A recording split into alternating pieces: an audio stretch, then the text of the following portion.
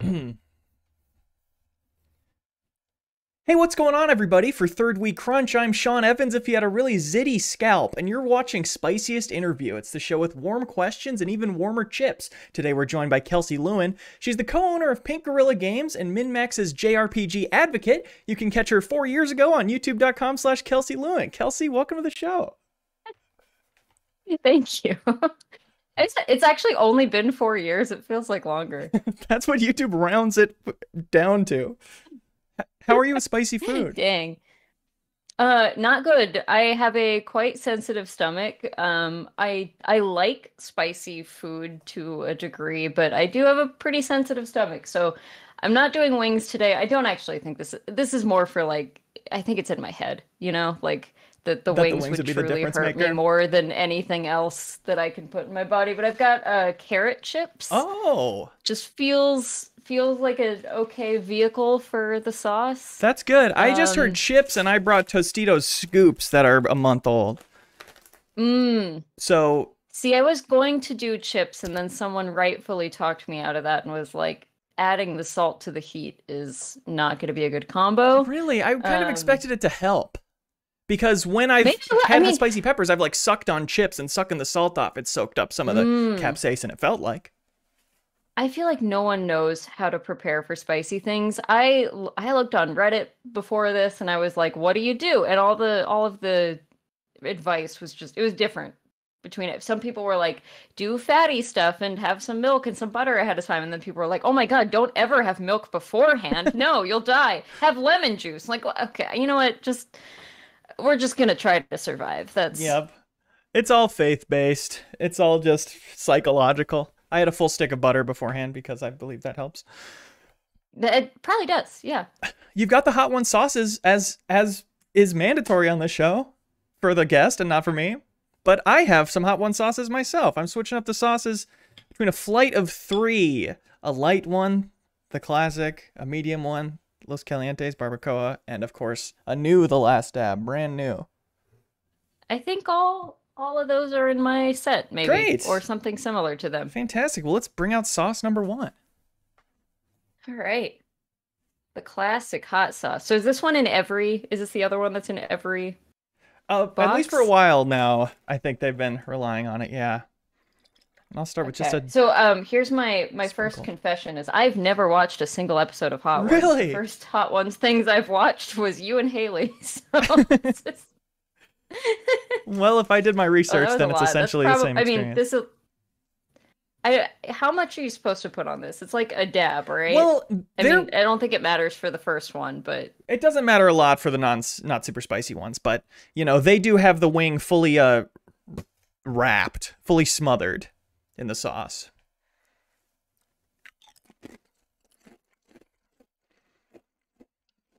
What do you think of that one? Good sauce.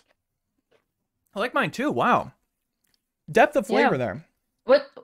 What sucks though is that like I really like this one, and this is like exactly how spicy I like things, so I'm like, oh no, everything else is gonna be much worse. It's going to be harder. Kelsey, you can be seen in and around Seattle with a flock of your pet birds at your command, sending them out at will to attack foes and collect trinkets. Can you compare the traits of dog people versus bird people? That is exactly how it works. My birds like to go fetch me shiny things, and I've taught them about dollar bills. Nice. No, I do want to do that. Currency isn't natural to birds. Yeah, and some crows like do figure it out. So I'm really trying to do that. I think bird people are. I don't think you have to be only a bird person to be a bird person. Like I'm also a dog person. Okay. But I do think that a bird person is, it's a unique flavor of weird, because like you got these little guys. You've got cats, Leo, right? Sure do. 2 lovely baby boys. Yeah. So just imagine if those cats were like this big instead, and they were like really, really fast, and they could scream their head off. But they still kind of like all of the same, like, you know, you got a pill bottle on the counter, they want to knock that over. Like, they want to just cause some chaos, they want to steal your food. But at the end of the day, they're just like fun little guys with big personalities. Big personalities in a tiny little package. Do they like to be petted? Yeah. Yeah, it's less of like you know, you can pet them and you just kind of do like you know, 1 or 2 fingers just lightly on their head kind of thing. But you don't really want to pet their back too much because that's hormonal behavior. Oh. Fun fact. But they do really like neck scritches. They can't really get to the feathers on the back of their neck very easily. So you can kind of, you know, you give them a little neck rub and they really like that. Nice.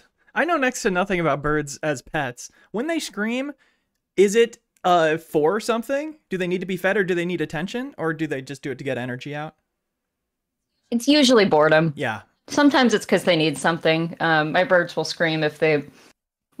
Mito really likes to dunk his little pellets in the water, and then he forgets to take them out. So he just ends up with this like gross soup of partially disintegrated pellets, and then he wants to take a bath, and he's like, I can't bathe in this. So then he screams, and I have to go get him. Right. Fresh water. But yeah, it's usually just attention, or they saw a bigger bird outside and they're really surprised to see that there are larger birds. I take it you have had dogs before?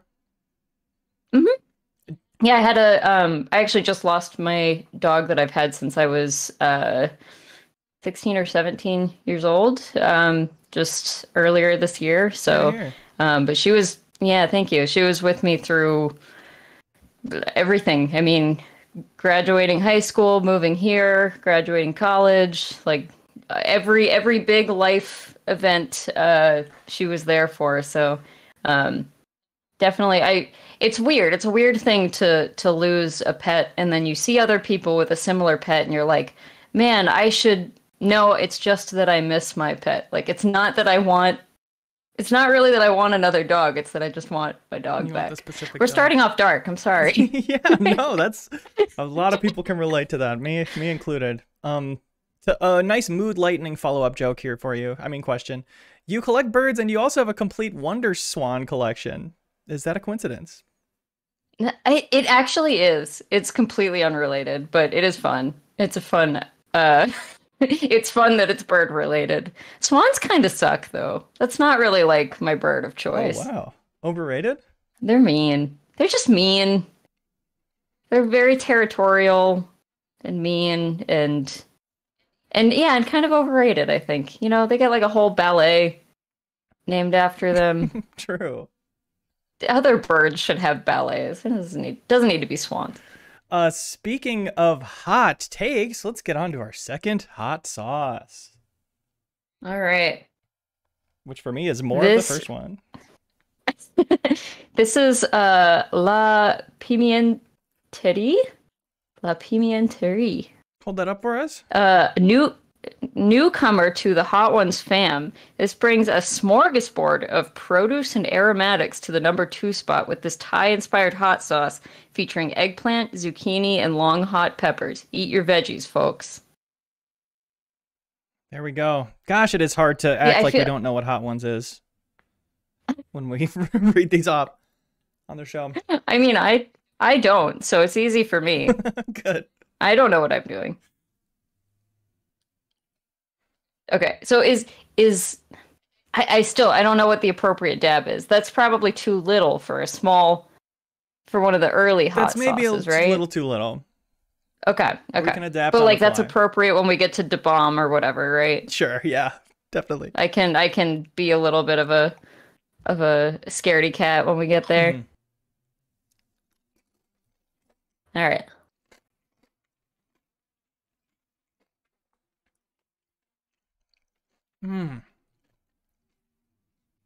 Are you getting the vegetables?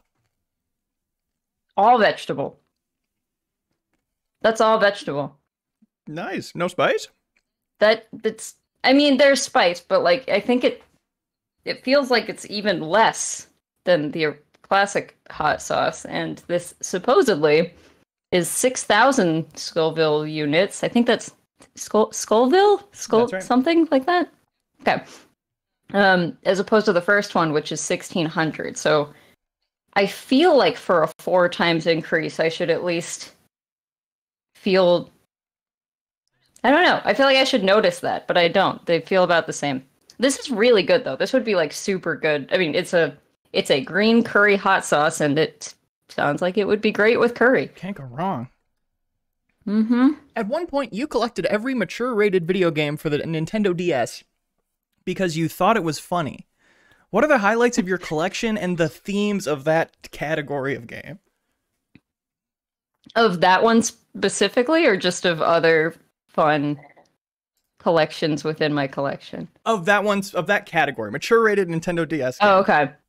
I don't know, like, there's just some weird ones. Like, every single one on there, you're just like, that's a DS game? There's a couple of horror games that none of these are really good, I'm gonna be honest. They're all kind of mediocre, okay. But like it's interesting, and I really appreciate an interesting game, and I think you do too, Leo. Definitely. So there's a couple of horror games, Dementium 1 and 2. There's a Resident Evil game. I mean, there's like a Mortal Kombat is one of them, which is, and then what are the other ones? I think the GTA Chinatown Wars one is M-rated as well. Right. Yeah. It's an interesting one. So it's just like a handful of there's Resident Evil as like a horror game, but then all the other horror games on there. And there's not that many games in this collection. I think it's like 10 or 12 or something. They're just all like weird one-off horror games that are not, it's not from like well-known horror studios or anything like that. It's just like someone tried to make a horror game on the DS, and like, I don't know. Every time I think about it, I'm just like, if it gets too scary, you just go, yeah. What's the DS? That's nice. It's kind of the easiest thing to escape from. You have control over it at all times. You have full power. You have so much control.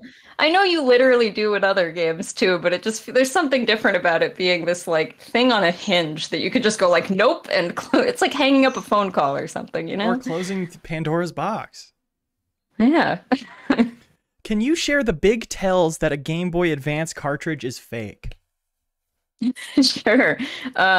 So you want to be looking at the board for the easiest tells. So you want to open it up. You'll need a tri-wing screwdriver, which is kind of it's not Nintendo proprietary, but it seems like only Nintendo uses it. It's a little, just imagine like a peace sign without the circle around it. Like a Phillips head, but with like 3 lines instead of 4? With three instead of 4, yeah. And they're all at angles. I don't know what that angle is, but larger 70? Than 90 degrees. Yeah, 75? I don't know. You know what? 120. So it'd be 360 for the whole, so that divided by 3. Yep, you know Very what? Nice. I got this. So you open it up, and on the board itself is going to have Nintendo. It'll be in the correct font. Nintendo's very particular about their font. It's never going to not be in their like correct logo font printed on the board. You shouldn't see any. Yeah, that's right. Yeah. You'd be surprised. You see some really funny ones where it's like they bothered to type out Nintendo, but it's just like it's not even close to the correct font. It looks very silly. Right. Sometimes they'll write out Nintendo or something like that. Which makes it not illegal. Right, exactly. A lot of cheap ones will have like big epoxy globs on the board, so the board will just have these big black globs on them. By accident? No, it's just like it's a cheaper way of sticking everything to the board. Like rather than carefully soldering in all the little pieces, you just kind of go, okay, it's all connected. Interesting. So, yeah. And then on the, like, they tend to get some stuff wrong with the label and the back of the cartridge and stuff too. So you're looking for a very specific emboss on the back and the way that they write Nintendo. I find the easiest way, honestly, is to just have one that you know is legit next to you, and then it becomes really obvious because you're like, oh, okay, now I can see that this font is wrong, or this is like engraved too far or something like that. And then there's a little you'll have the Nintendo seal of quality is always on there. You'll have, the art will look correct and not weird and stretched and oversaturated or something like that, and then like a little stamp of a couple numbers on the on the label itself. So there you go. Nice. You have, of course, a really impressive video game collection that's been featured on Collector's Corner, our new show plus from a while ago. This question has me wondering, do you in your collection value bootleg stuff like that, weird one-off rare items, or is it more for archival purposes, more having a complete collection versus like an odd esoteric collection maybe? So I don't want bootlegs in the parts of my collection that aren't the bootleg collection, if that makes sense. Like, I don't want like a bootleg Wonder Swan game out there with the regular ones, but I love really fun bootlegs because nowadays a lot of it's just AliExpress. They're just trying to pass off an old Pokemon game as the real thing, but back in the day, a lot of these were made because it was just simply really expensive to get Nintendo games to countries where Nintendo didn't have a presence. So especially like places in the Middle East or in some Asian countries that they weren't shipping as much to and stuff. And so you end up with some really fun bootlegs from those times where it really is just like some people are really just trying to get, we want to be able to play Pokemon here in Indonesia. Like that shouldn't be too much to ask. And so you get some bootlegs there, and then you get some fun like hacks where they've made some changes to them and passed them off as if it's a real Nintendo product. And yeah. I think those are really interesting. That's still a really cool relic of a really specific time in the industry in the world. Yeah. Let's get into sauce number 3. All right. Oh, I gotta go grab it. I don't have a good space here, so I'm gonna grab 2 or 3 at a time and just put them. We like being able to see them behind you too. That's good. Don't tell my cousin who I was drinking his proprietary hot sauces the last 2 episodes, but I'm pretty excited to have real hot one sauces right now. Oh, I won't tell your cousin. Thank you. Okay. All right. The next one I've got is the Krabby Shack Zesty Lemon Pepper. Brooklynites might recognize this new sauce maker from the eponymous restaurant. This Krabby Shack usually serves this tangy tomatillo and lemon pepper magic with seafood, but it's equally delicious on chicken wings. How is it on carrot chips? That's what we're about to find out. 15,500 on the Scoville. That's right. So it says spiciest 15,500 max Scovilles from IGN. That's right. That's how many of him you'd have to eat to equal this level of spice.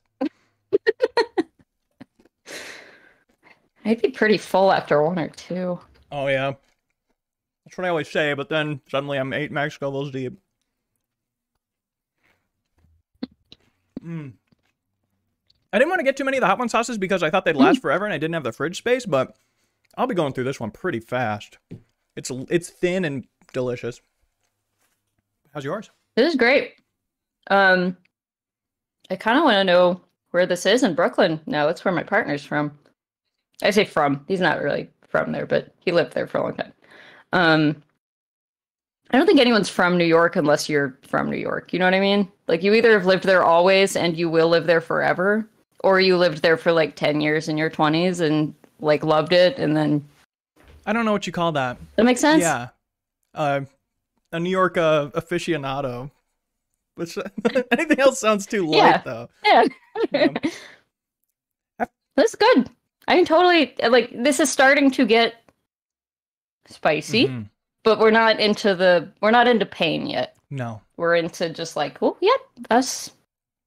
Nice. Can feel a little bit of heat in my cheeks. After working at the used game but stores... I've not had to reach... Oh, sorry? Sorry. I haven't had to reach for the ice cream or anything yet. Good. So. Good. After working at the used game store's Pink Gorilla, you ended up buying the whole operation with your partner. What was the biggest surprise when you go from being an employee at a store to owning it? Oh, taxes. That's a terrible answer.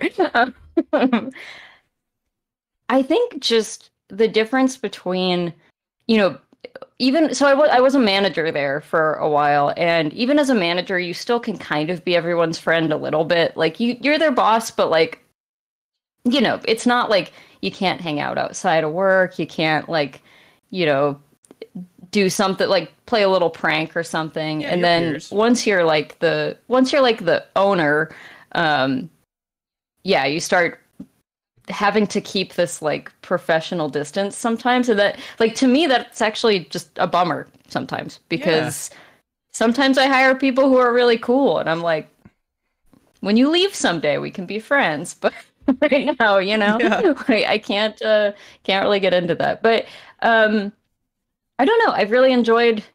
I can't say that anything was super surprising because I was already entrenched in it for so many years and was doing a lot of the, you know, the previous owner was super hands off, you know, to its detriment, I would say. But like it, I kind of, there wasn't much that was really surprising to me because I was already kind of running a lot of the day to day. So everything that surprised me was just kind of like different expectations of professional relationships and then yeah, the reality of some of the money stuff. Yeah, for sure. The follow-up question, did it cost more or less than we think it did? I would say less probably. I would say it cost less than you would think. But a lot of that had to do with the previous owner just really wanting out and wanting it to go to good hands. I mean, it was still a very rough amount of money, but but I think it's less than people would assume. Interesting. At Pinkerella, what are the frequently asked questions you wish you could permanently ban customers from asking? Oh, that's such a good question. For me personally, it's probably just, so do you even play games? Really? Put the even in there. That's Yeah, brutal. sometimes they don't have the even, but they've got the even energy. You know what I mean? Like Yeah. they didn't say the word even, but like they're The palpable they're clearly disbelief. asking because they don't believe that you do. Right. It is kind of fun to say, yeah, I'm the owner at that point, but that one's yeah. No, can you please I think explain the what thing I these would are to me, sir?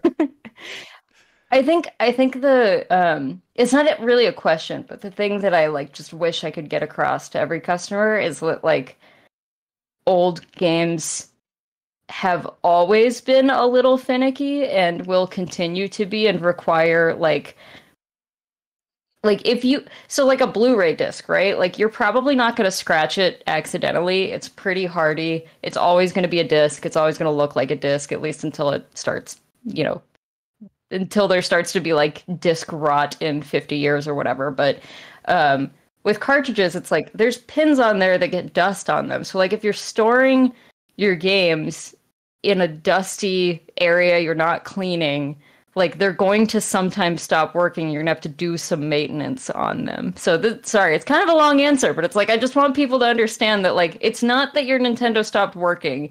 It's that you might need to take some canned air, you know, Yeah. like or a little bit of isopropyl alcohol. Like I'm happy to help you troubleshoot, but like we didn't sell you a bad product. You just left it in a dusty room and dust got on And it. it's 30, 40 years old.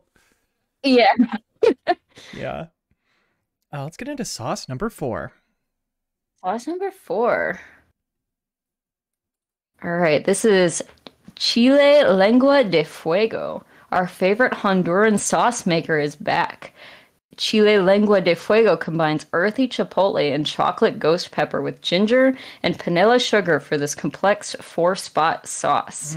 And this is supposed to be like almost 3 times as spicy as the last one at 36,500 on the Scoville An scale. army of Max Scovilles. Yeah.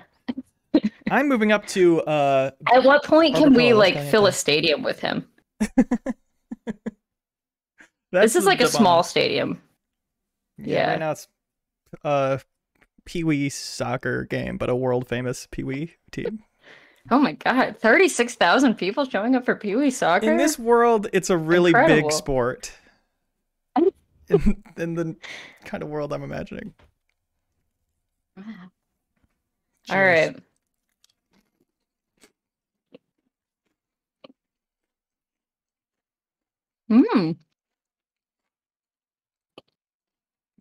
That's so good. Mine. Oh. I was not expecting to like this so much. It's hot. That flavor's really good, though. Excellent. Yeah. Because of... I don't like... Oh, please. Chocolate spicy is good. I've had like a spicy hot chocolate kind of thing before, but I don't know. That surprised me. It's good. Yeah, my last dab was with chocolate pepper X. And it was really good. Because of your experience running game stores, if you woke up tomorrow as the CEO of GameStop, what would you do with it? Set Game Informer free. Thank you. Gosh, there are so many things. I mean, so you have to basically rebuild an entire reputation. Like, there's so many things I'm like, oh, we should change this and that, but like, it wouldn't functionally change the reputation of GameStop. So I'm trying to think bigger than that. That's you know, you true. gotta. I think you have to start with a like almost apology rebrand. Wasn't there what pizza company did that? Domino's? It was like Domino's or something. Sorry, your pizza was bad. Were you changing it? Yes, I would take the Domino's approach, and I would just go like, "Hey, we have sucked. This has been awful. We're changing everything." Yeah. And I'd be, you know, I mean, here's the thing: is like physical media is probably not long for this world over the next several decades, so they've done some pivoting into other stuff, and unfortunately I think that is correct, but I think that you'd start by stripping out a lot of the like just selling protections and trying to diversify too much and really try to be like, okay, yeah, like we do sell like other video game related tchotchkes and whatever, but we are like a video game place. We're not like cut the like Marvel, Spider-Man, Tumblr stuff from there. Like, get it video game merch, good video game merch, and be a lot less like just pushy and annoying towards customers. Just cut all of that stuff out. Right. And yeah, I don't know, like. I think that is actually, like, most of what's killing GameStop right now is its reputation. Like, their trade-in prices are not nearly as bad. They have fixed some of these things. Okay. They've just done no marketing to, like, show that any of it is any better. Their trade-in prices are better than they used to be, at least on most things that aren't, you know, like a copy of Overwatch that doesn't work anymore. But they've done no, like, hey, things are better. And, I mean, you gotta really distance yourself from the NFT stuff. You gotta punt that into the sun. Like, you have to, I think you have to explicitly call, I think you have to explicitly call the former GameStop executives idiots and be like, this was awful. These guys were just the worst and had no idea what they were doing. You really do have to pivot and go, hi, it's us. We're new, and we intend to do things differently. Yeah. Versus, it seems like it's been changing a lot of hands, you know, GameStop up top, but the plan seems to have always been keep it alive in this state as long as they can until it inevitably goes away. That's what the strategy has seemed to be. Oh, I'd also keep it's weird. They still like technically sell things like Xbox 360 games and PS3 games and stuff. But every store I go into, like their online inventory is okay for it, but every store I go into has like 4 or 5 games from those. And like, that's just, you either have to not have it at all or have a real section for it. I would go the have a real section for it route, because you'd be surprised at how many people still pick up an Xbox 360 and a bunch of games for it, because that generation was great and all that stuff's really cheap. Yeah. So totally. Nothing more thrilling than getting a full giant-ass game for $5 out of the bargain bin. But yeah, the not going all the way with it, the just having a few, I think that's totally a good point. It's like nobody's making the trip to GameStop to check out that section. It may as well not be. Yeah, exactly. What would you do with Game Informer? I would I'd either set them free or I would prop them up as like our most sacred, beautiful, like look at what we do. We still run a magazine. That's so cool. We're the only people who care about gamers enough to do that. Yes. And highlight the good journalism they've been doing. Yep. Mm-hmm. Yeah. There was talk about putting our new gameplay todays on TVs and GameStops. Because, like, why did they not do that? I don't know. They might have eventually, but it certainly didn't happen in my time. There was, like, rollover of the people up top who were trying to make that happen. But that's, like, such a no. They're making video content, and yet they had this completely different, like, yeah, they had Texas like, yeah. By the way, I'm from Grapevine, Texas. Wow. Just so you know. So you could have stopped all this. I could have stopped all this. GameStop HQ. Yeah, I completely agree. They had some hosts that were doing some stuff, and like that stuff was good too. Yeah. But yeah, why not keep it all in Minneapolis? There's kind of no reason not to. Yeah, to have a video studio they're paying for already. Yeah. Yeah. Well, what are you gonna do? Let's move on to sauce number 5. Buy GameStop. Okay, and it'll be cheaper than we expect. Mm-hmm. That's right. Sauce. Is it time for the next sauce? It is time for the next sauce. Oh, so I have Las Calientes now, but it's a different one. Oh. Okay, you have Barbacoa. I have Rojo.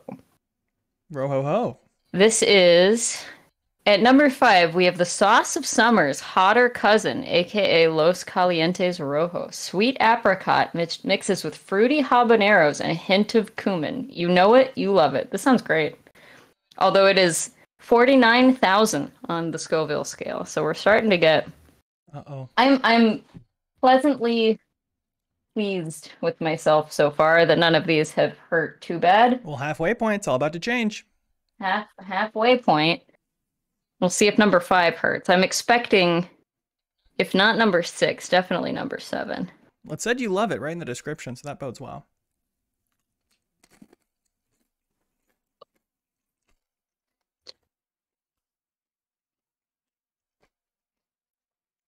Warlow says the GameStop by me did have new gameplay today on their TVs. Too bad that didn't catch on everywhere. Interesting. I sure didn't go into a GameStop to check. I'm calling BS on this Scoville scale. Yes, go on. This is like the second hottest one.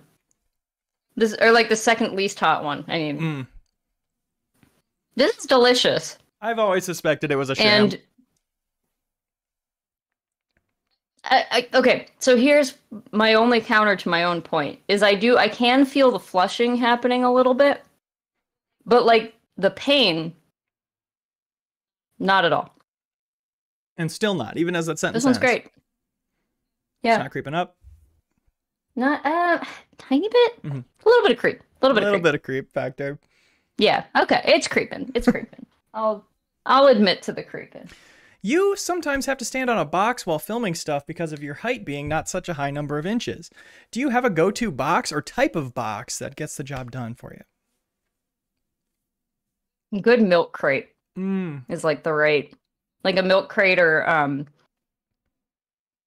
it's, I don't know what the size is, but you know, like a banker's box, it's like about that. Cause I really need to add like, if I'm with someone very tall, I need to add like a full foot. I'm 4'10" for reference. So if we're talking someone, my friend Jason, who I've been on his YouTube channel, Metal Jesus Rocks, several times. He's 6'4", I believe. So we look ridiculous if I can't get to about 5'10", you know? Like it's even if I was a reasonable height, I'd still look pretty silly next to him, and it wouldn't translate well on camera. Even in portrait mode. Yeah, even in portrait mode. I think it would look even sillier, actually.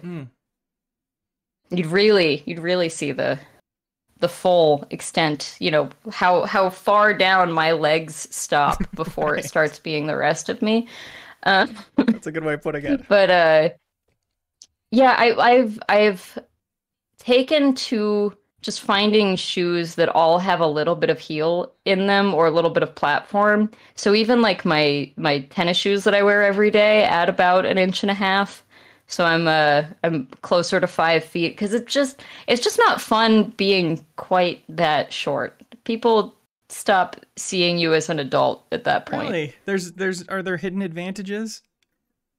Oh yeah. Oh, in a crowded space, I can weave in and out of things. I'm a great clamberer. I can climb on top of counters and stuff with the best of them. So Because of your experience or because of your because of my, I think it's both. I think it's experience and also like there's not as much like limb length that can get in the way there, you know? This isn't totally Lower center of gravity. I don't get knocked over as easily. There's totally some advantages. Okay. This isn't totally related, but I want to be vulnerable with you as you are with me. I used a box once at an Airbnb. It was like a wooden crate that held like remotes or whatever. I tried to use it as a squatty potty in the bathroom because I missed mine at home. So I put my feet on it, and just the weight of my feet alone immediately smashed the planks out of the box, and I had to like try and Was it repair like a Was it like a wicker basket or like? No. Oh no, you said wooden. It was wood. Yeah, it was planks of wood. That's not you. That's some like just home goods quality kind of, and I love home goods, but that's like everything you get from there is for looking at, not for using, you know? You're right. And it was the planks going the opposite way that they're intended to control weight. It's like it pushed the nails right out of the board. Mm-hmm. So that's a story from my life. I'm sorry that happened to you. Thank you. We both have experience with our feet on boxes. Also, best and worst Animal Crossing villager? Best is Midge. Worst is probably Wart Jr., which, like, I feel bad for that guy, because, boy, why'd they name him Wart Jr.? What a sad name. Is that better or worse than pimply Wart? Frog. Yeah. I feel like worse. I think it's worse. Damn. It's like, not only because then it stops being like a throwaway name, like, oh, we named you Wart, you got warts. It's like, no, we tried to like make this a real name. So we thought about this and still decided that your name is going to be a reference to how pimply and small you are. There's simply no name more accurate. Yeah. I should go get my other sauces. Sauce number? The next three. Yes. My cat's doing some screaming at me. A la birds. See? He doesn't like when I do the standing desk setup, because then he can't sit in my lap. Now just imagine if he was like way smaller than that. Okay. Can you imagine it? I'm imagining it. Yeah. And then could fly. Mm-hmm. And him flying, he could just fly right up. That's right. That is interesting. I'll consider putting him through the shrink machine. What's sauce number 6 for us? All right. I've got the spicy shark. Wait, Mako snake? Like from Final Fantasy? There you go. Oh, some Final Fantasy VII here happening. The Mako snake. Another newcomer to the Wings of Doom. The spicy shark brings masala vibes to the number 6 wing with coconut, cumin, cinnamon, cardamom, coriander, and caraway. That's too many things that start with C's. Carolina Reapers and ghost pepper contribute to lingering heat. Opening that. Oh. That got some in my throat. Wow. So we are getting to a serious one. This will be one. Interesting. Yeah, this could be a serious one. This is 71,000 Scoville units. I got a nice glob on this one. All right. Cheers. The carrot chips do seem like a great delivery mechanism.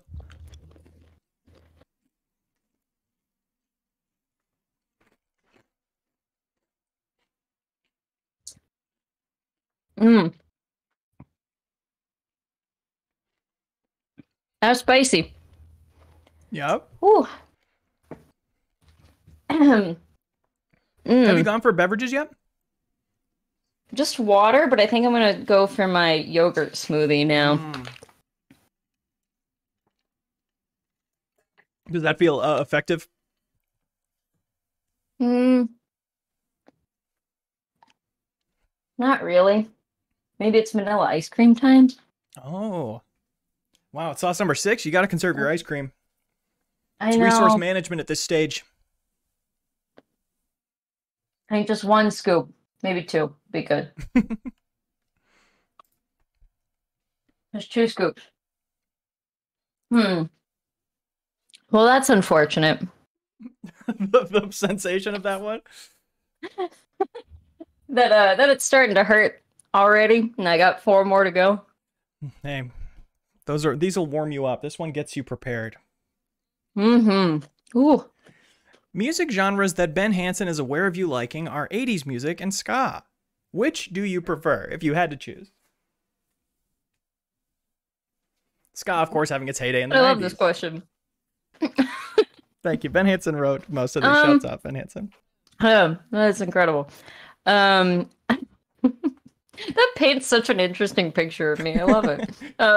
It's fun to see how you're perceived by others in a situation like this. I think, gosh, it's so hard. Like, if it's going for live music, it's definitely ska. But if it's just like the utility of 80s music, feel good songs getting pumped all up the time. Yep. And more likely that other people around you are gonna like join in on it and be into it. So I would say, I guess, selfishly speaking, it's ska, and unselfishly speaking, it's 80s music. Okay, well, I think selfishly speaking counts more. Okay. And so follow-up question. This is a classic Hot Ones question, whatever that is. Who's on your Mount Rushmore of ska? Who are the 4 or so most pivotal, important bands or figures? That's so funny. No, I'm not like a ska historian. I don't know. Who do you like? Because they just picked their favorite presidents back then. Yeah, my number one's probably Streetlight Manifesto. I mean, Real Big Fish would probably go on the Mount Rushmore. I don't know if they're in my top 4, but they're close. They're like 5 if they're not 4. This Mount Rushmore can be 16 people. Or ska bands usually have like 8 or 10, right? With all the horn players. So yeah, like, for sure. 200-300. Yeah, I like Catch-22. I mean, everyone likes Less Than Jake. Yeah, Less Than Jake, love in the chat. Yeah. Big D and the Kids Table. I'm mostly thinking about what I was listening to like when I was really into ska, which is not necessarily the best ska bands. I think Streetlight Manifesto is probably like the upper echelons for me. Like that's the one that stood the test of time. I still listen to them pretty regularly. Okay. Yeah. The only ska band I really listened to with regularity was the Aquabats, who I love the Aquabats. Nice. Okay, I forgot. That counts. Yeah, they eventually graduated from ska or turned their back on ska, depending on how you look at it. But their first couple albums are totally ska and totally really good. I still listen to them. I went to an Aquabats concert, and it might have been, I think I was 16 years old. That might have been the best concert ever. Yes. Their opener was a band called Cuckoo Kangaroo, and they threw out one of those big, it's like the big rainbow tarps that you would play with when you were in preschool, and you'd like go run under the big tarp and they'd like wave it and stuff. Yes. So they threw out one of those, so everyone was like dancing under the big rainbow preschool tarp. It's pretty fun. I went to an Aquabats show in high school with friends where Cuckoo Kangaroo opened for them. I bet it was the same tour. I bet it was. That's so crazy. That's also awesome. An amazing. Did they bring the cool rainbow? Did they bring the cool rainbow Not thing? That I remember. What I remember is them telling people to stop moshing so hard because people in the front were getting crushed for the Aquabats portion. We were into it. That was one of the best concerts of my life because it's that rare chance to see a band at the peak of your interest in them. Mm-hmm. Always a special moment. Yeah, for sure. Let's go to wing number 7. One before Da Bomb. All right. I've recovered from the last one. This is Adobo Loco Jalapeno Chico. Making sauce is a family affair for the folks at Adobo Loco. The Hawaiian hot sauce legends kick up the spice factor with the super smoky jalapeno and scorpion pepper blend. Watch out now. Watch out. But not with your eyes. I do. Careful around the eyes. I was confused because this is, it's like, it's called jalapeno, and I'm like, jalapenos are, compared to the rest of this stuff, not that spicy. So. Yeah, it's not considered a super serious pepper, even though if you do have a full seeded jalapeno. Yeah, a raw jalapeno is extremely spicy, and I think people forget that and don't respect it. Try respecting it, folks. Try respecting it.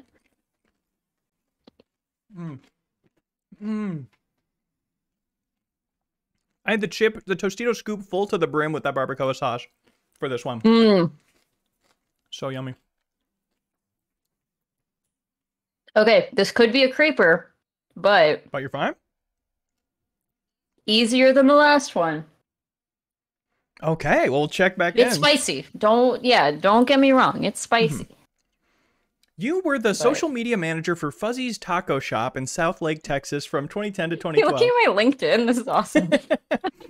Do you remember what now deleted tweet this reply of yours was in reference to? At Mitch McKee 12. Thanks for the shout out, Mitch. Sorry about your butt. ... The tweet is now deleted that's replying to.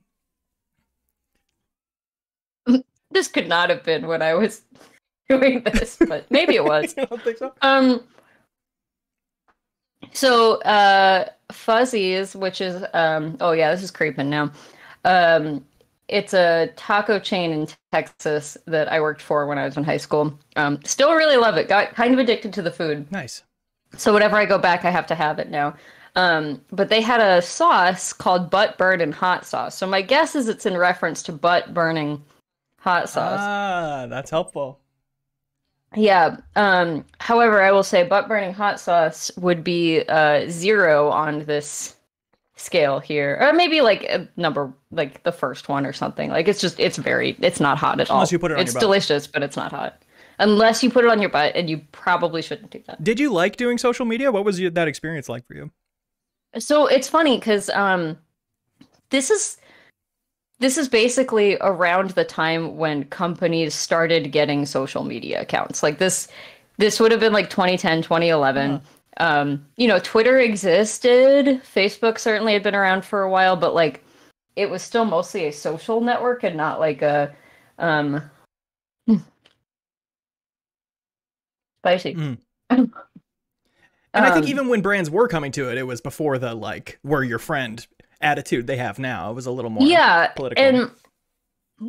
And I was just always a real go-getter, and I saw this was happening, that brands were getting social media accounts, and I worked for this taco shop, and I was like, we should get on social media. That's the thing all the brands are doing. I'll run it. And nice. Yeah, I did like a little pitch and everything to the owner of this specific chain of franchises. I think it was like 4 stores. It was like South Lake, Rowlett. I don't remember the other 2, but they're all like North Texas, Dallas-Fort Worth area restaurants. So yeah, I like went around to the locations. I like took some photos. I got us all set up with social media pages and posted about like Taco Tuesdays and $5 margaritas and all that fun stuff. So it was fun. I really doubt that as a 16, 17-year-old I was crazy effective, but like also no one was yet. So I don't think it stood out, Right. Like I was just kind of going off of the vibes of what other people were doing. Yeah. Similarly, my friend and I pitched to a local ice cream place making their website when we were 12. So this would have been 2005. Not like websites were a new thing, but not everywhere had them at that point or could easily make them themselves. So that was like the most money we'd ever seen in our lives, was getting like $800 each to make a full website for them. Wow. Yeah. Which they wordlessly changed less than a year later because it wasn't very good. But damn. Sorry about that. I hope kids these days. That's a lot of ice cream you could buy with that, though. It's true. Damn, that money got spent. I hope kids still have the chance these days to come up with weird ways to make money with their community like that. I mean, I assume it's just TikTok because like I'll do your TikTok, even yeah. yeah, like I don't have a TikTok. Like and it's one of those things that's like, yeah, I know I should be doing TikTok and I'm just not. And it's mostly because I'm pretty sure it would eat my brain, but Sure. Oh my God. Maria and I will talk about something, and then 5 minutes later, she gets a TikTok about it. It's bizarre. But yeah, I guess there always will be those things that adults don't understand that kids do, that an entrepreneurial one can pitch. Totally. Let's get into sauce number 8, which, you not being a Hot Ones super fan, I will warn you, is the spiciest one. Yes. It's the one that kills you. The one where I'm gonna cry. Yes. All right. The bomb. I feel like I need like a Hello Darkness, my old friend playing over this. Right. Oh, I just got some on this desk. That just reminded me, I was supposed to have give... music playing over this episode, and I forgot. Apologies, Ben Hansen. Okay, all right. This is just a normal day with a normal hot sauce. That's right. It's all psychological. Nothing to be afraid of. This is mayonnaise. Here. This is mayonnaise. This is mayonnaise. This is mayonnaise. I'm going into my final sauce, the last dab, a little bit of it. Honestly, a good amount of it to match the pain level. Oh, that's a lot of it. Someone told me people like poop themselves on this show. Anyways, bottoms up. Like, we told you to be in your bathroom for the recording. Mm.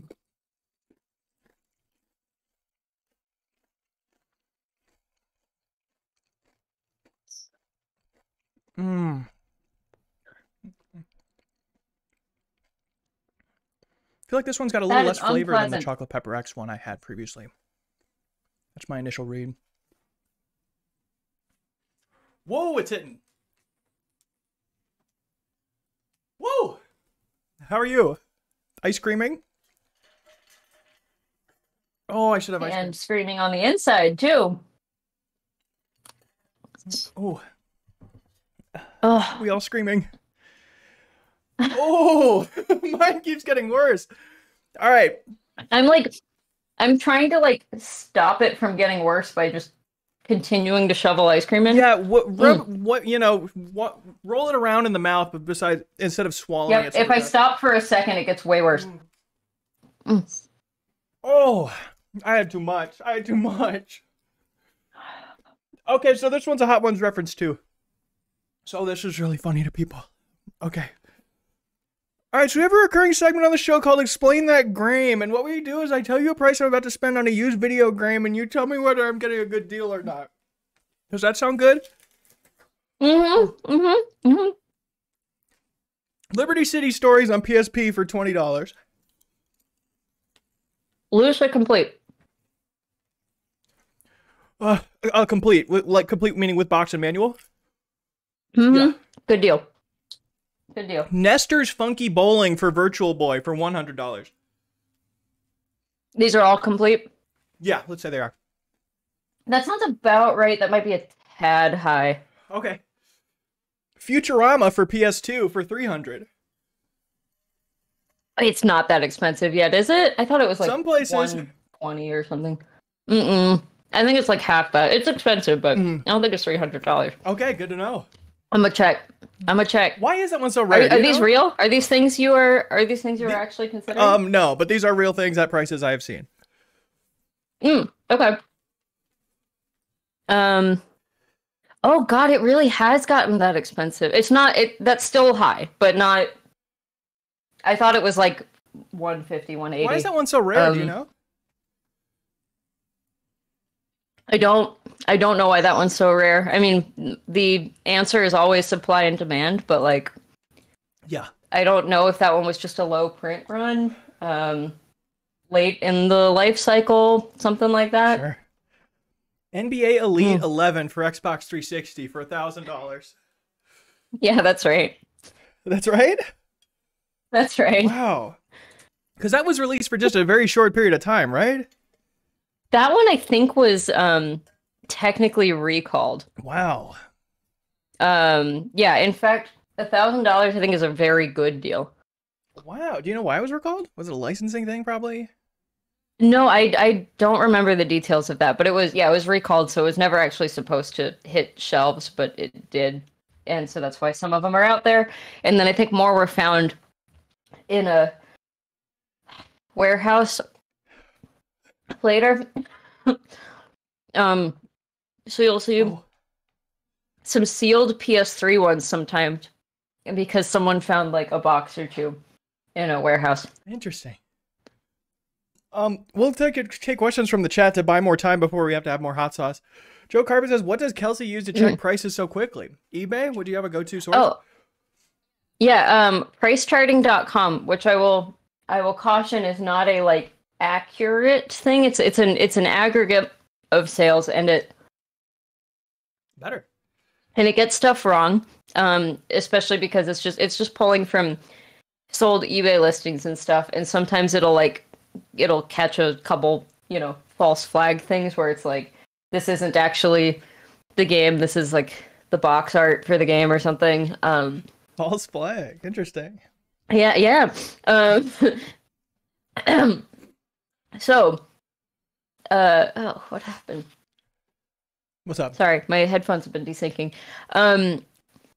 So it's a good like just check it real quick and then continue to do research past that. Right on. Like it'll show you can click on the actual listings, although it most of them just kind of just disappear after a while because eBay doesn't keep like old listings up anymore. But it's a good aggregate. It's a good place to start, at least.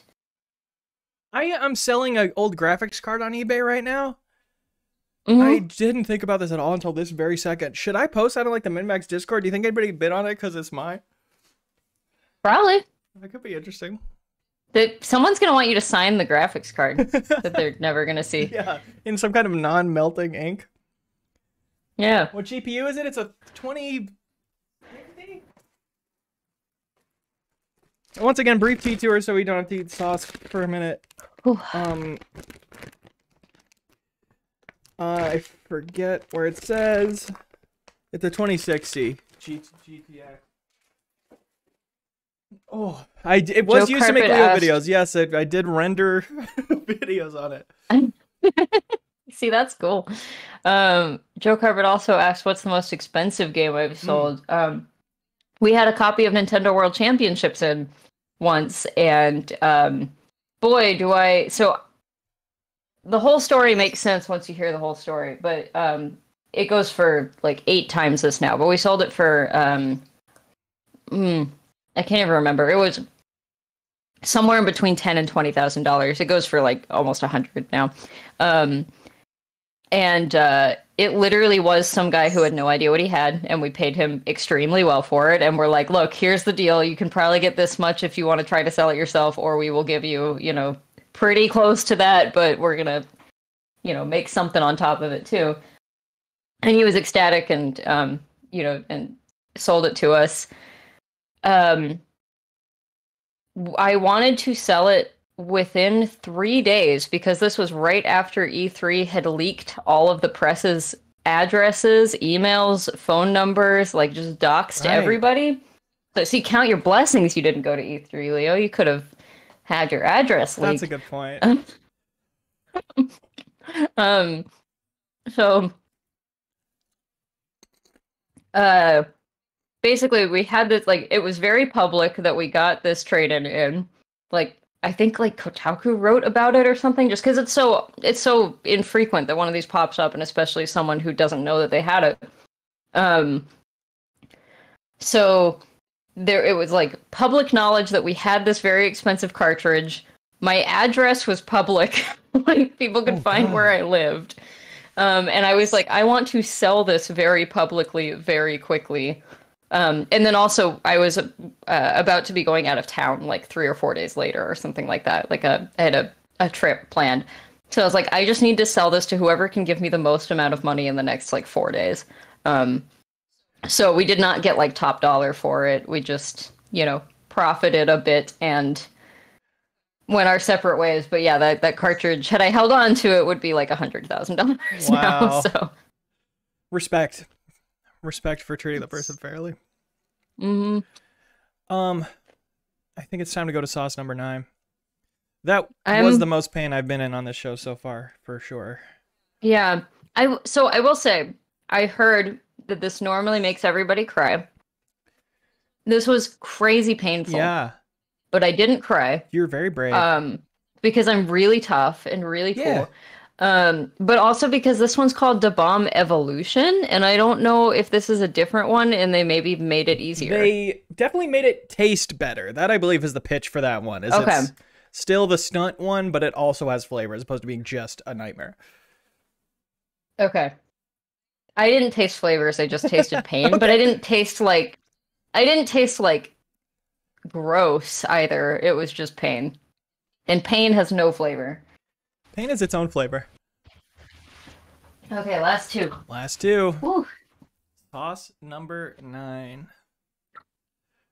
What do you do with these? The sauces? Like, I mean, the ones the crazy like Da Bomb and Past. You know? I have no idea. I like what the am I idea supposed of to do with this? trading them between friends who also want to do the challenge, and then you kind of like have. Well, to pass I it asked Ben. I was like, should I just ship this to the next person? And he was like, no, keep it. I'm like, why? What am I gonna do with these? That is actually a good idea. But maybe it'd be hard to ship refrigerated. Yeah, so anyways, if MinnMax goes under, it's because Ben's really bad with money and he wants us to each buy our own set of hot sauce. But these were an investment and we can resell them if we need. I didn't open this one. Ah, dang it. I thought I opened all these beforehand. Okay. Hold, please. Holding? Holding? Keep holding. Keep on it. How much money will Hot Ones make from MinnMax? Asks Crowboy. Yeah, that's a good point. They're so not cheap. this set was 120. Yeah. So my set of 3 was 50 or so. Oh my god, this of course is like the hardest one to open too. I'm sorry guys, it doesn't have one of those little tear strips like the rest of them do. It's just like this one's childproof. Like it's like a bottle of wine or something. Right. Well, then saber it. A fine vintage. I'm not gonna sniff this. That will hurt. Yeah. So this one is supposedly like 5 times hotter than Da Bomb. So they say. What do they say? Okay. So this one is Alchemy Peppers Watermelon Ghost, which is a cool name. It says, first, it's super refreshing, then it's super spicy. Alchemy Peppers creates this unique number 9 sauce using ghost peppers, citrusy hops, and sweet tart watermelon. Yes, you heard that right, folks. Watermelon. I don't know why that's so unbelievable.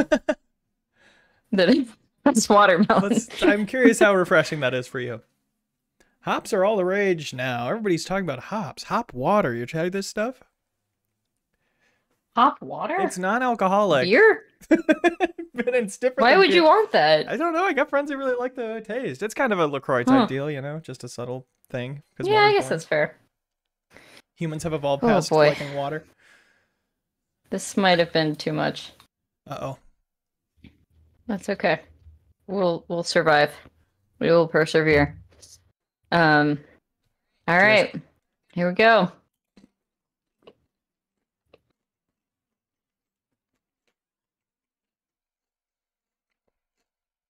Oh boy. Oh boy, my tongue is so mad. My tongue is so mad at my brain and hands for their roles in this. I do not like this flavor combination. Watermelon and hops. And ice cream. And yeah. And pain and ice cream. Right. I have maybe not. Oh, go on. Oh, not as bad as Da Bomb. Hurts, but I'm not eating ice cream as quickly. Yeah, good way to measure. I maybe heard you mention your YouTube channel in passing, your previous YouTube channel I mentioned at the start of the show, but I was surprised to check it out today and see it at over 100,000 subscribers. Yeah, dude, I got my silver button. Yes. Did you find that creatively fulfilling? Would you ever see yourself returning to it? Yes. I honestly, I loved the research and the writing, and then everything after that I hated. And that's um that I actually filming was okay. And even getting B-roll was okay. I guess it's really the editing. Yeah, you could outsource that. Yeah, I know. I could.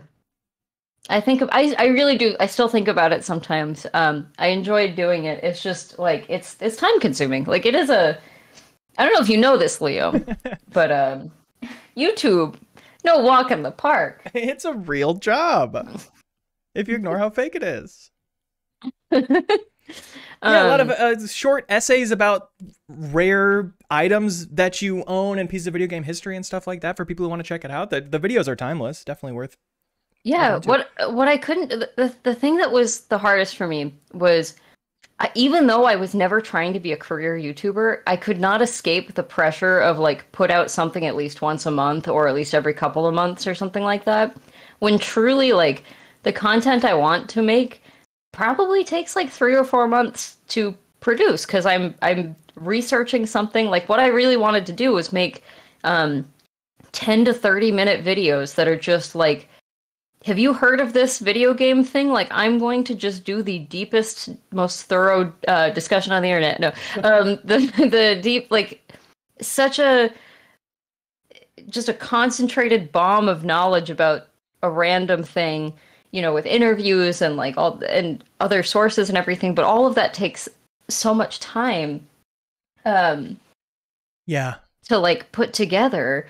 And then I would feel pressure like, oh, when's the next video? And so then I'd get sidetracked from that and I'd be like, okay, let me put one out about like cool Game Boy colors or something. And like it's not that those are bad videos because they still have interesting information and stuff in them, but like I just couldn't handle the back and forth pressure of like I have to put the really cool ones on hold to do one I don't care about as much just so that like there's always a video popping up every once in a while. Yeah. And I'm not even like that was even only like I was still only at a clip of every couple of months. Like it wasn't a weekly monthly or weekly thing. So I don't know how some of you guys do it. That is an interesting part of it. I having experienced it recently. I put like 2 months into a video at the end of last year and then diverted and did 2 other videos and now I'm back to it. And breaking your momentum like that, can be hard, and it's definitely hard to like get back into it, get back on top of that hill that you once spent so much time cresting. But I find it kind of energizing to be bouncing between stuff like that. And I do see like the value of having fewer higher quality things further apart is such an awesome way to do it. And I think if I didn't do it for a living, that's what I would do, is just in my free time at a non-burnout rate, chip away at like a massive thing. And it's just like a moment when it drops. It's a bigger deal. Yeah. And I don't have to do it for a living. So I mean, I totally could be doing that all the way. It's just, it really is just the pressure from like individual people. I feel like that gets to me at least, like, people just constantly like messaging you like, when's the next one? When's the next one? And eventually I'm like, okay, I'll throw something out. Yeah, totally. I'm too easily influenced, I guess, by that. Yeah, that could be hard. That can be pressure. Last little question before the final sauce here. You were a marketing intern for the New York Mets for a summer in 2013. Any fun stories from that experience? What was that like? It was cool. It was my dad was also in New York, and I shared his 350 square foot, like it was kind of a temporary thing, but he had a 350 square foot studio in Manhattan, and we shared that. And if you've ever tried to live in 350 square feet with your dad, I love my dad, but that was a lot. Yes. Thankfully he was out of town for a good portion of that, so it wasn't too crazy. But wow. Smallest place I ever lived was 500, really and it's hard to picture smaller than that with someone else. Yeah. Oh yeah, I mean it was basically a bed and technically a bathroom and technically a kitchen, you know what I mean? Like yeah. It wasn't great. Yeah. Better.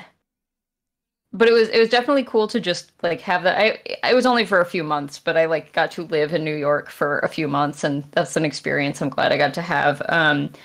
But yeah, I did it. Half of my job was just like spreadsheets, which is not what marketing sounds like, but like they really, I don't think they had a lot of stuff for us to do. So it was like, you know, figure out what all the other teams are doing for their promos and that sort of thing, and we can compare them and make our promo schedule, and you know. But the cool parts were like I got to be part of the entourage that walked Mr. Met and David Wright to Good Morning America one morning, and like, in your Secret Service just glasses and earpiece. Yeah, just little stuff like that, and just being able to. I think the coolest part actually is just being in the ballpark when there's not a baseball game happening. Isn't that like, magic?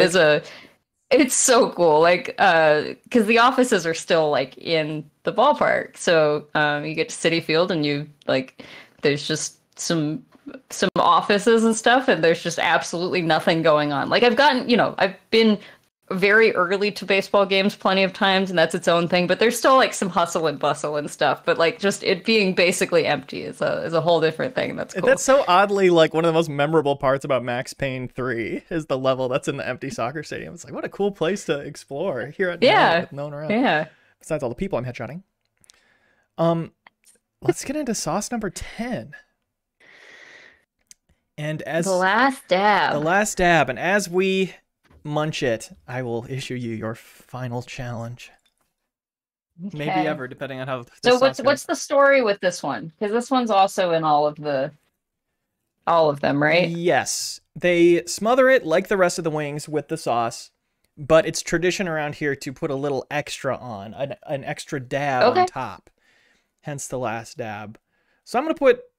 All right, so I'll do like a good amount of this one. Yes. Like a full. But it's also really crazy. Coat it's this like carrot This chip. is what killed me earlier. Okay. I'm doing this much. We've got a very coated carrot chip That here. is hot sauce coated. In more ways than one. Cheers! Cheers to our original concept for New Show Plus.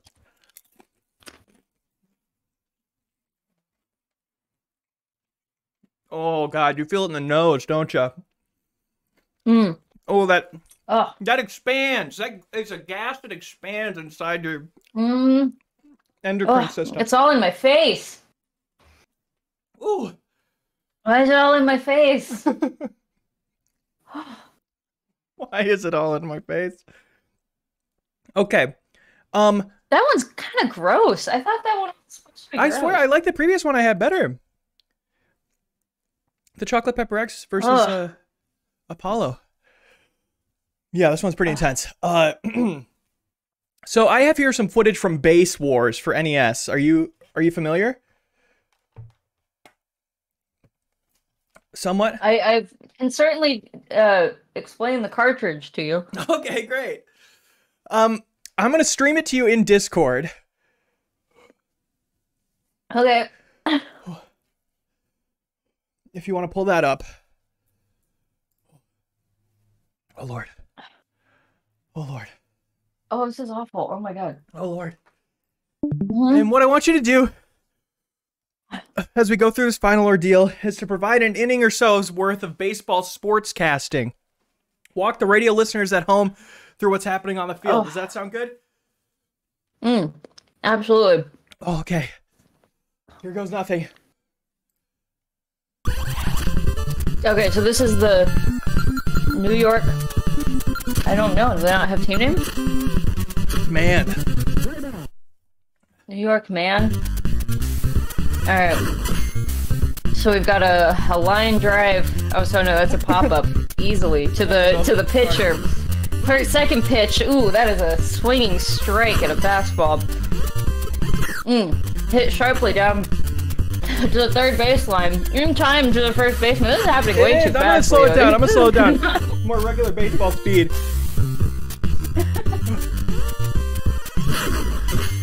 Alright. We've got the pitch and a high pop-up out to right field. Will he get under it? No, it is gone. That is a home run for the New York Robots. Ball. Looks at a ball down and away. I'll be the umpire. Hits the next one. Foul down the first baseline and into the stand. I wish they had names. They have names? Oh, Daniels. Yeah. Daniels looks at a strike. He's kind of hovering over the plate. Really close, really crowding the plate. Pitcher is just throwing way outside. He is out of control. Right down the middle, but Daniels swings and misses. We've got Black. He's a tank. This guy's a tank. And he hits a high fly out to left field. Shot back to the first baseman? That didn't look like a throw. It looked like a... No, do they have like bats? you shot it out of the air. Oh my goodness. Alright, these are very fast pitches. No need for a pitch clock in this version of baseball. Yeah, he's like hitting it with a laser sword or something out there, so they don't catch them? You've never seen this in your you've got sportscasting career? No, I've never seen this, and apparently the second baseman and the runner beat each other up with a gun. What is happening? Well, that was an interesting inning of baseball there. I'm surprised the benches didn't clear over that. New York is up 2-0. Alright. This is starting to fade a tiny bit, but I feel it in my heart, which feels bad. Is that supposed to happen? Am I supposed to feel this in my heart? I feel like it like in my spine, and like if you saw just a ghostly visage that I leave behind, that's what's full of hot sauce.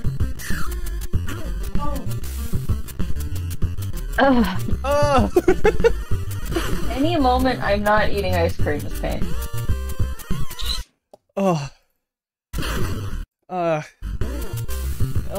Nobody look at my this bookmarks.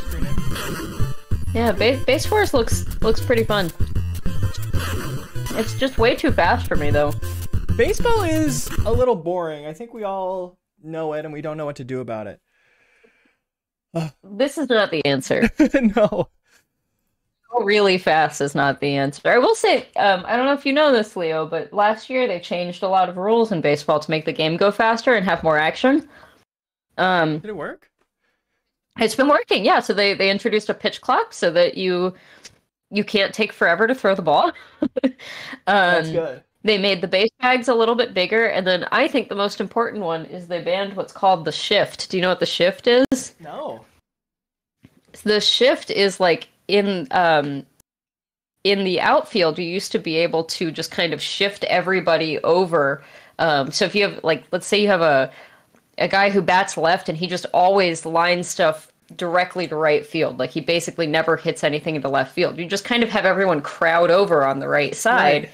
So you have a way bigger chance of being able to, like, catch or field whatever he hits out there. They bumped left field. So they banned that. At that time. Yeah, so they banned that, so now you have to stay within like a certain spot. You can't like migrate too far from your position, and that means that way more balls get down on the ground. People get on base. Way more base runners, and yeah. That's a great idea. So it's great. It is. It's been really good for the game. It means that like no pitcher is ever going to be as good as previous pitchers ever. Yeah, right. But that's fascinating. You know, small price to pay. Kelsey, thank you for the baseball expertise, and congratulations on taking on the Wings of Death, living to tell the tale. There's nothing left to do but roll out the red carpet for you. Look at your camera and tell us what you got going on in your life. Got any plugs? What you up to? What do I have going on in my life? Just pain right now. Yeah, recovery for a while. Coming up yeah, next. I just got done with convention season with the store, so I was just doing a bunch of we had Comic-Con and SakuraCon and Washington State Gaming Expo, and so now it's time for me to just live life a little bit. Starting to get sunny here in Seattle, and I just got a Moto Compacto, the like little electric scooter that folds up into a suitcase. So cool. I'm not doing anything other than MinnMax and just, and Pink Gorilla work right now because I'm trying to have a good couple of months. That's my I really don't have anything to plug. Although maybe you guys can bully me into doing YouTube again. We'll All see. right, people, honestly, get on that. Work on that. Comments. Let's see them. This has been Spiciest Interview, the third episode of the latest series of New Show Plus. We got interviews with Haley McLean and Michael Huber from Easy Allies. Up right now, our Backstage Pass patrons can vote to continue this show next week with a new person being interviewed, or start a new show and free us from this pain. But it's all up to you. It's all in the patrons' hands. It's been a very fun show so far, and it's it's always fun to have a new show plus really catch on and really go for the full run around the bases. Hey, As we like to say around here. Thanks for watching, everybody. Do not support Hot Ones. Do not watch them. We are them now. what's Hot Ones? Exactly. Bye.